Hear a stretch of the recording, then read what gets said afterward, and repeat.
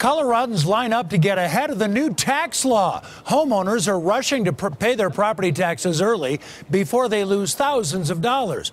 The new law will cap next year's deduction for property taxes. So many homeowners believe paying before the end of this year will help out.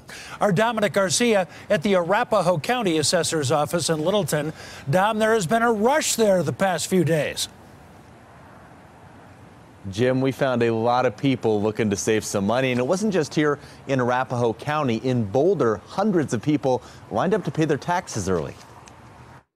The line to pay tax bills in Boulder was big. I'm just on the phone with my accountant. Accountants also rallied people in Arapahoe County. My accountant emailed me and told me to go pay. My accountant called me at lunchtime. For Greg Bobick, the savings was just too good to pass up. From what my accountant said, he said we were looking to save anywhere between $1,800 to $2,000. In counties across Colorado, people are rushing to pay next year's property taxes.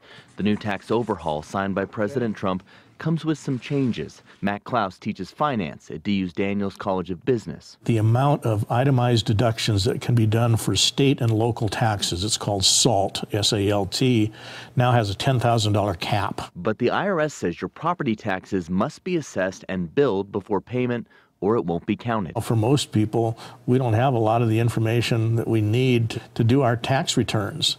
And so it's kind of a guess whether you think you'll reach that cap or not. Klaus says this won't matter for the average consumer, more for people who have large homes that come with large property tax bills. For the average consumer, the average public taxpayer, probably not worth the effort. John Carroll isn't sure how much he'll save, but it's a risk he is willing to take. Well, I don't know. I'm more worried about what I'll lose if I don't do it.